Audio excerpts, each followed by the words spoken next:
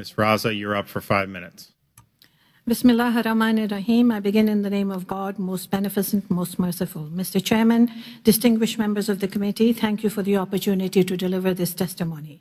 My name is Raheel Raza. I'm a practicing Muslim, president of Muslims Facing Tomorrow, founding member of the Muslim Reform Movement, and advisory board member of the Clarion Project. I've engaged in dialogue about these issues in the US, at the UN, and in the Canadian and UK parliaments for over 2 decades. I have 4 main recommendations.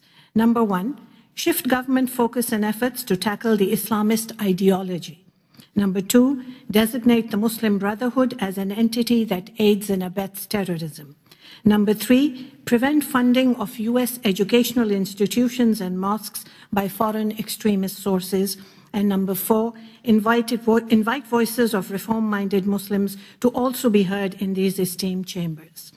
Firstly, there is a serious error at the heart of the countering violent extremism policy. We must confront radicals before they become violent. Before World War II, Nazism was an ideology expressed in Mein Kampf. Before 2 million Chinese died in the Cultural Revolution, ideas were written down in a little red book.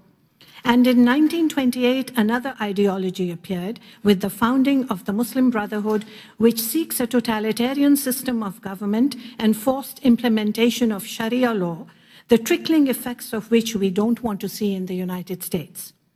This ideology fuels ISIS and Al-Qaeda, subjugates women, executes homosexuals, kills Christians, and inspires some American Muslims to commit acts of terror.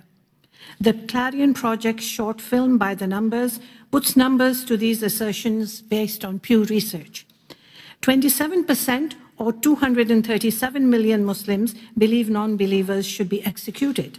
And 26% of young American Muslims believe suicide bombings against non-Muslims can be justified.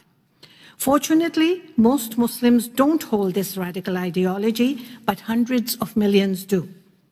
Some claim ideology is not a clear predictor of terrorism. They are dead wrong. A 2016 study traced the path of 100 violent jihadists. 51% of them began their journey in non-violent Islamist movements. By the time an extremist becomes violent, it's too late.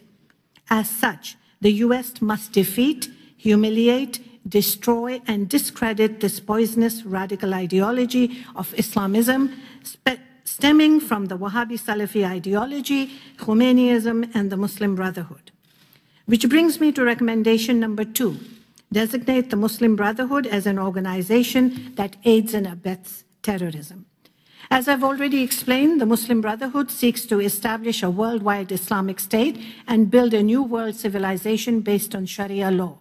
In fact, Russia, Syria, Egypt, Saudi Arabia, Bahrain, and the United Arab Emirates have all listed the Muslim Brotherhood as a terrorist organization. The US must follow suit. Next, number 3, remove foreign extremist funding from American campuses and mosques. Saudi Arabia is thought to have spent $70 to $100 billion to disseminate the intolerant version of Islam worldwide. Saudi Arabia gave $20 million to Georgetown and $20 million to Harvard. A Saudi billionaire named as a defendant in a 9/11 lawsuit donated $10 million to establish a Center of Islamic Law and Civilization at Yale. Iran is also complicit in funding Shia mosques, Islamic schools, and organizations. We should not have Iran or Saudi Arabia teaching their version of Islam to our youth. Final recommendation number 4. A seat at the table, listened to moderate Muslims. Muhammad Ali Biari helped craft the Countering Violent Extremism, the CVE program, yet he called for the political integration of mainstream Islamists like the Muslim Brotherhood. Also, CARE, the Council on American Islamic Relations, is a radical group which claims to speak for American Muslims. CARE does not speak for me or most Muslims. CARE was designated as a terrorist group by the United Arab Emirates, and its LA director called the work of this committee a myth. CARE's recommendation to the House Committee on Homeland Security was to refuse a legitimizing platform to organizations and individuals they deem Islamophobic. Let me clarify that anti-Muslim bigotry is real, but that's not a permission slip to call every dissenting voice an Islamophobe.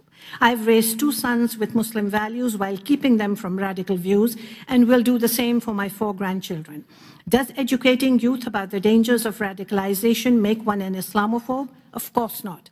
These labels keep us from critical debate, such as the one we are having now, and stops the Muslim communities from becoming pluralistic, tolerant, embracing of democracy, freedoms, and liberties, and accepting of all parts and people.